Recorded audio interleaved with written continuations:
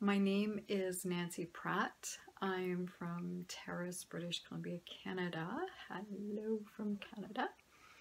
I am an advocate for getting the truth of breast implants out. I have been personally harmed through having had them. Um, I had Dow Corning silicone breast implants for 22 years. They were unknowingly ruptured for 16 years, and they were recalled devices, but I was never notified. My implants were removed in October 2013, although I still have silicone inside me that couldn't be removed. I'm not going to get into the full spectrum of symptoms that I had from my breast implants. Um, I can say that I certainly had the same symptoms that are typical for women globally when they become ill from their breast implants.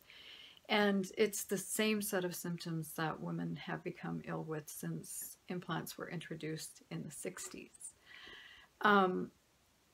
So what I do want to call attention to today is the fact that I have silicone in my lymph system. It's certainly not an uncommon complication with breast implants. In fact, it almost seems that if you have implants, you're more likely than not to end up with lymph node involvement. And for me, this is a really serious issue that in and of itself is reason to ban them outright, in my opinion, to ban breast implants outright.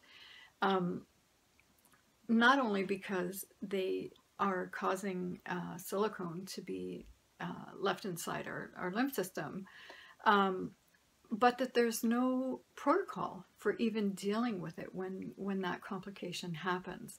There's no standard protocol.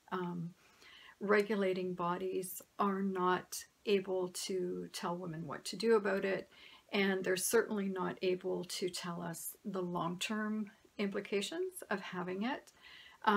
However, historically, women have gone on to develop lymphomas and other sort of nasty health complications because, for obvious reasons, having silicone clogged lymph nodes is not a good idea to have that inside your body.